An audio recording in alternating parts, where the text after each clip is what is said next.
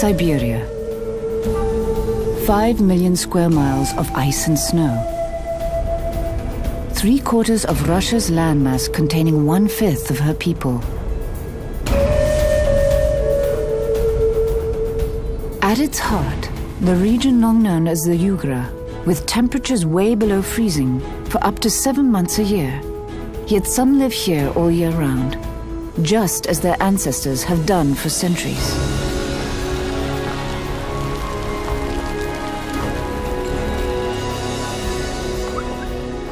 Alexei and Evdokaya Moldanov are among the 28,000 surviving members of the Khanty tribe.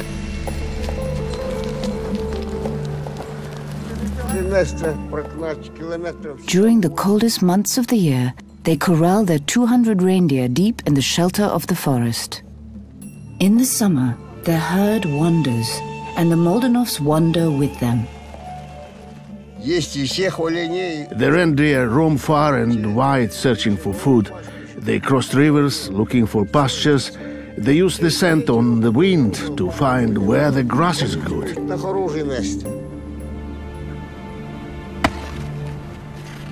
Their camp is their winter home.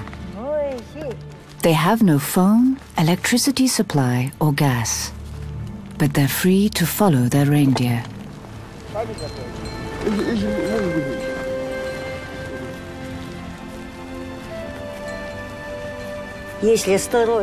If your health is good, then it's easy living here.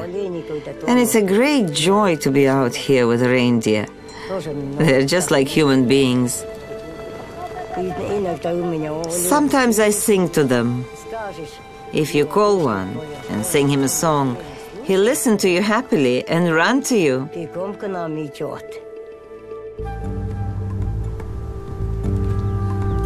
In times gone by, their children and grandchildren would have been with them.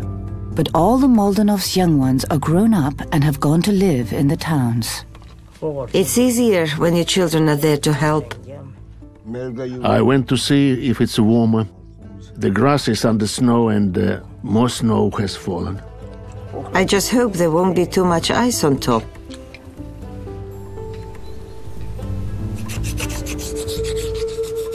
All responsibility for the herd rests with them, and they are growing old. I have been herding reindeer since I was very young. So this is almost my 60th year. So much time has gone by. 57 years.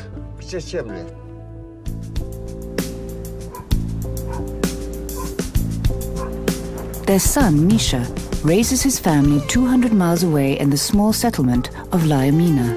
One shop, one road. In provincial Russia, the prosperous few have cars, TV, phones, and increasingly the internet. But for most, life remains simple. Hello, how can I help you?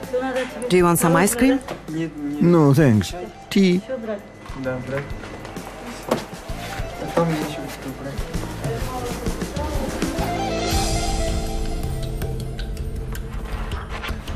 At the local school, Misha's job is to pass on the ancient skills and traditions he learned from his father, like pitching the nomad's tent, the chum.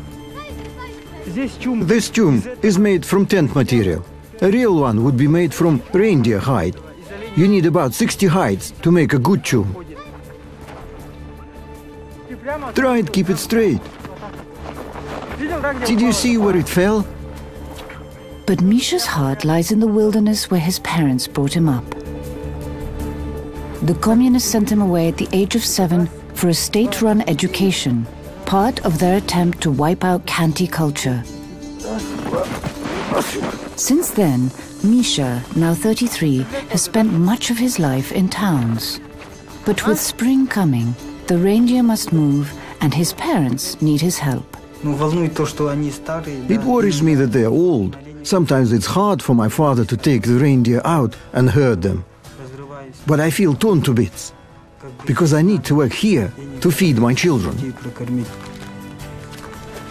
Misha and his 6-year-old son, Daniel, prepare for the long trip to the forest. For Daniel, it'll be a chance to learn how his ancestors always lived. For Misha, a chance to teach his son a way of life he can always carry with him in his heart.